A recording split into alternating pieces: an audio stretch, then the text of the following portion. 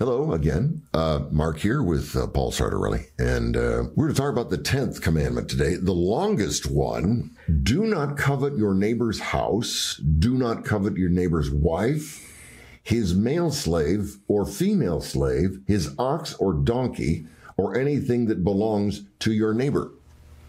I thought that was interesting. Why don't we just say, do not, and then or anything that belongs to your neighbor? Yes. That's kind of bizarre to me. And right off the bat, I noticed that this one does not address an overt action.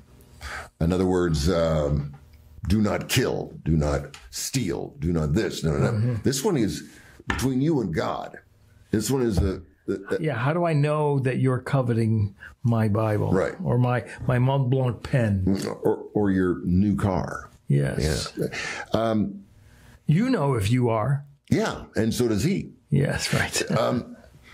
I, in a way, thought this this one should be put before the 10th because, actually before the 7th, The stealing one. Yes, because you're coveting that person's car, or you like his wife, or whatever it is, and the next step is to steal it. That's correct. Yeah. So there's a form to fill out to tell God he has them in the wrong order. Okay. Yeah. Can you? And I'll go to him when I'm there and tell him that, and so it'll start getting warm. Where do you covet the most, or where do you covet the most? On cars. I'm sorry. Yeah. I drive on the freeway. Although, for the first time in my life, I have a car that I think is better than any other car. Good. That's a nice Audi, but it's not mine. He drives a Volkswagen Golf All-Track, which is station wagon. The station wagon Golf with all-wheel drive. Yeah, I'm the same way. Beautiful. And he has a new Arteon, and it's very pretty. Volkswagen. This show is sponsored by Volkswagen.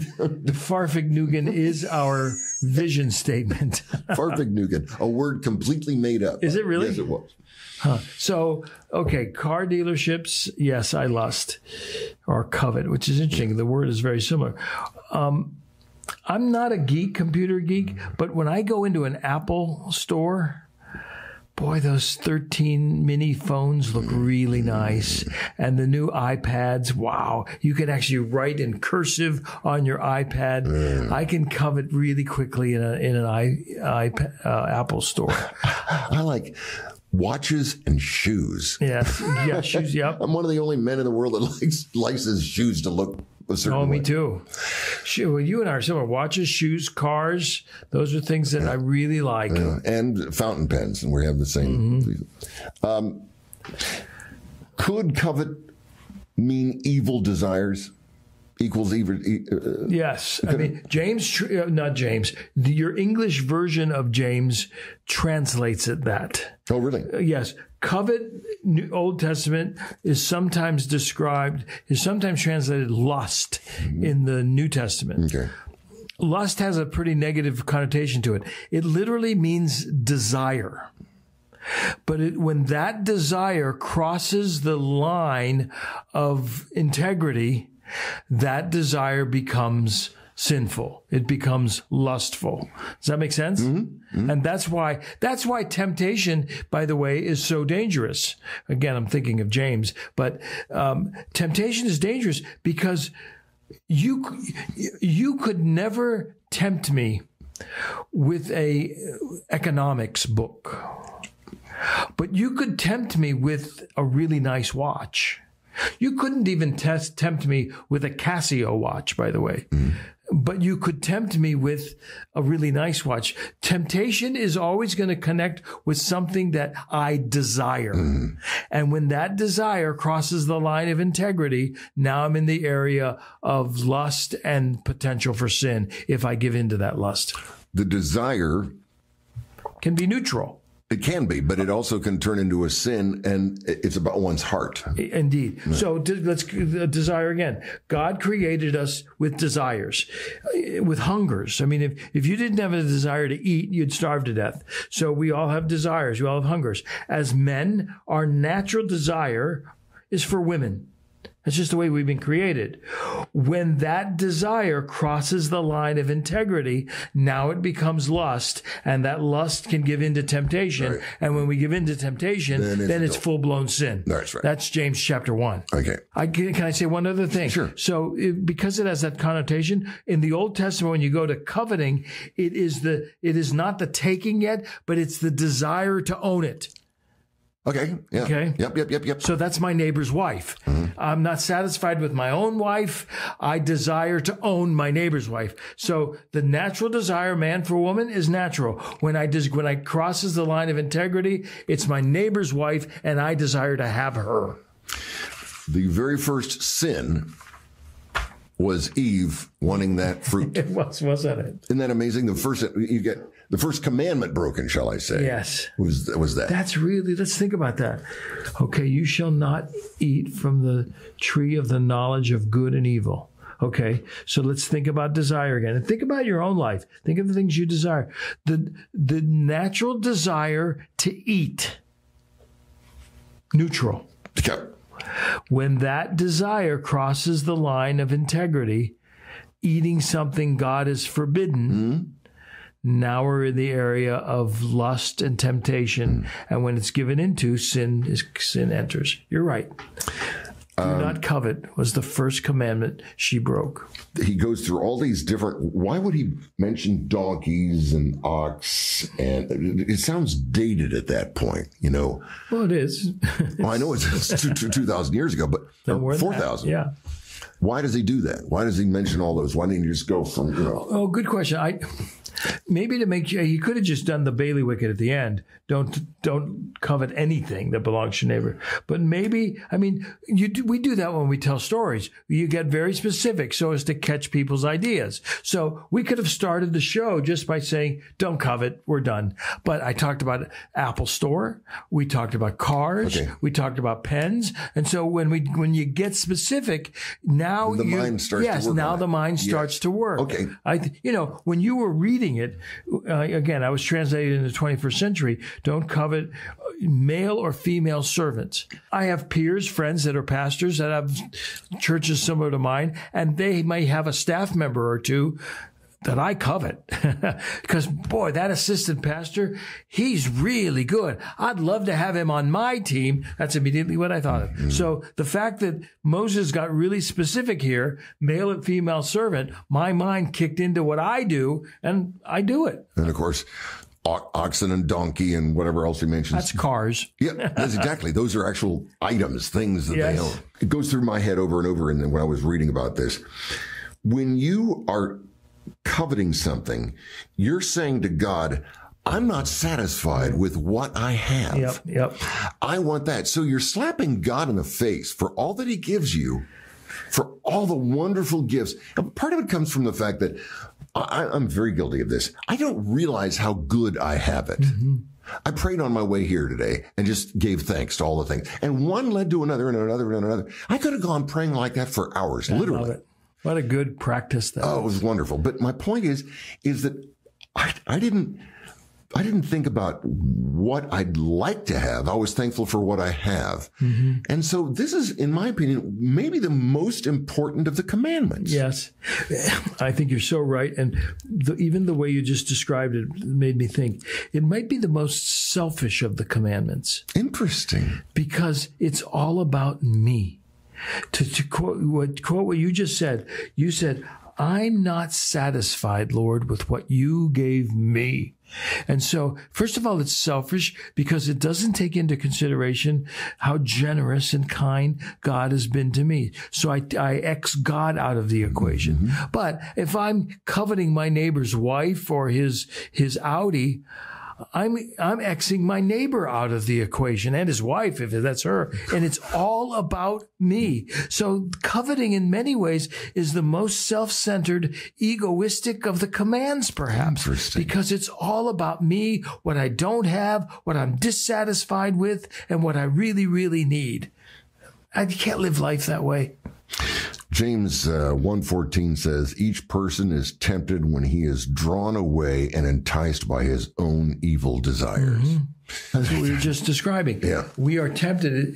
The picture is that of a fishing pole, and so you throw your fish pole into the water, and there's a worm. Which actually, I went fishing with a friend on Lake Erie last year. It's not a worm; it's a lure, and it's all the different colors. Perch like one color, and different fish like different colors. So here it comes, and I'll use the worm because that's what I know best. The fish is attracted to the worm. Okay. Men are attracted to women. That's natural. What we don't see, and this is when the coveting or the desire goes beyond the integrity line, what we don't see behind it is the hook. And the danger and the ramifications of that. If people would just think of the consequences of giving in to that inordinate desire, the consequences are going to destroy you. But we never think that far ahead. Very good point. That's a very good point. Yeah, the hook is there. Yeah. You don't see it, but it's there. To bring it down to its basics, this little flashy thing is tempting the fish. It's a lot like that brand new car in the dealer's lot. And I just need it, and I got to have it. Right. Again, to go back to the idea Does it that make you happy, though? That's the point. it will make me happy. Yeah. It won't, though. No, it won't. But we believe the lie that we are the sum total of my stuff. I am my car in the garage. I am my home of 2,800 square feet. And so as I add up my stuff, that's me. And the more I want to improve me, I just have to add to my stuff. And I'm going to covet again and again and again. It's very, very much discontent, and it's very much materialistic. I got to tell you before I go any further, I'm always amazed when people go, you're having a conversation with them and they'll say, oh yeah, well, 1 Timothy says, blah, blah, blah, blah. I can't remember. So I have to read these things. 1 Timothy 6:10 says, love of money is a root of all kinds of evil. It is through the craving that some have wandered away from the faith and pierced themselves with many pangs. God loves us so much. He put down these 10 rules because he's trying to protect us from ourselves. Yeah, he is. Those pangs do come because we are, I can't tell you how much I've fallen for that lust of things, that coveting of things. And it does no good whatsoever. Right. And then maybe if I do a get it or something like I want that car, and then I get the car. You're going to want another one. Yeah. He starts it by saying the love of money is the root of all evil. Not money. Money is just commerce. The love of money. And so in many ways, coveting, if you put this under coveting, is also a sin of idolatry. Yeah. Because I am loving my money. No, I've been designed to love not things, but to love God and to love people. But now I love money, and I love my neighbor's wife or my neighbor's ox or my neighbor's stuff. And so all of a sudden I become an idolater, subsuming my love not for God, but for this stuff. Yeah. Coveting can really become a sin of idolatry. Interesting. I'm going to get cut to what I think is one of the most astounding things about this commandment. Paul found this one the most convincing of how sinful he was. He couldn't get past it. Maybe my favorite chapter in all of the books, it's the Romans 7.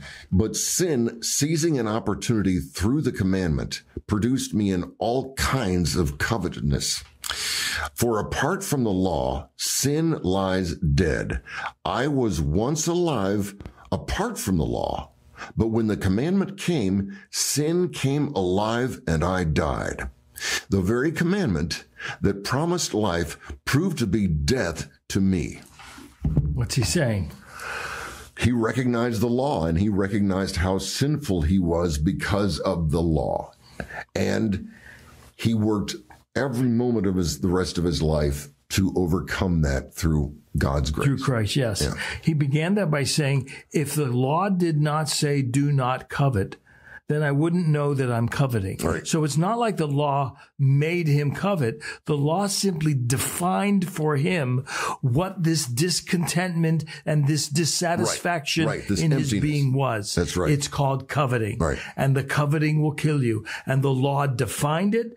The law showed that he broke it. And the law, in a sense, it's where he's going in Romans, pointed him to Christ as the ultimate fulfillment of breaking that law. When it gets down to it, the goal of every single human in one way or another is to find happiness. Every single person that is living wants somehow desires to have happiness. And these laws and then the forgiveness for breaking these laws do make us happy. God's giving us the answer to our failure. Yes. And to define happiness as something much deeper than just laughter. It's joy, it's contentment. I think of the Westminster Confession that says, what is the chief end of man? But to know God and to enjoy him forever. Yes.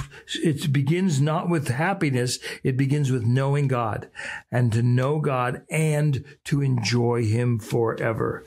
In many ways, through this commandment, the Lord is calling us, don't covet. He's calling us to a life of contentment. Mm-hmm. Be content with what I gave you. And then I would even say a life of generosity. Mm-hmm. So don't hoard the stuff I've given you. Give it out. Yeah. Give it out. Be generous. Live simply and live in the joy and contentment of knowing the Lord and of sharing the stuff that he's given to you.